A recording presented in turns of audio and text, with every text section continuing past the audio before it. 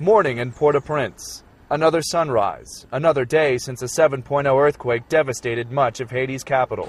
And you still don't have to go far to find heartbreak, even a year later. People died, six people died. 1-year-old Christella Robert bears the scars of the tragedy. The infant's father says she was born on January 12th, the day the quake struck.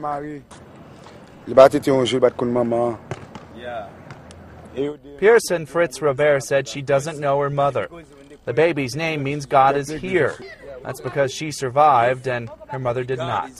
She was killed by falling debris hours after she delivered her daughter. Pierre lives along the walls of the destroyed Catholic cathedral and begs for food for his child. Haiti still needs a massive cleanup and rebuilding, but the hustle and bustle of hard-scrabble Haitian life continues.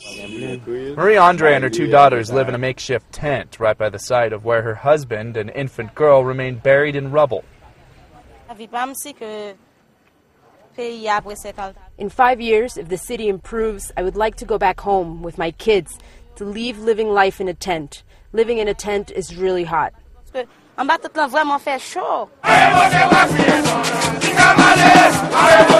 Normal for Haitians is dysfunction, corrupt government, disease, poverty, and high crime. A year later, it's still that recipe for dysfunction, but you can also add disaster. If the Americans occupy the city, then this would be good. Listen, it's always trouble. Look, there's trouble here for a long time. We're asking for Obama to occupy the country. Since the earthquake struck the country a year ago, it's as if Haiti has been stuck in neutral, from the tent cities which litter the streets of the capital all the way to the presidential palace, still lying in ruin, still not rebuilt. John Moan, The Associated Press, Port-au-Prince, Haiti.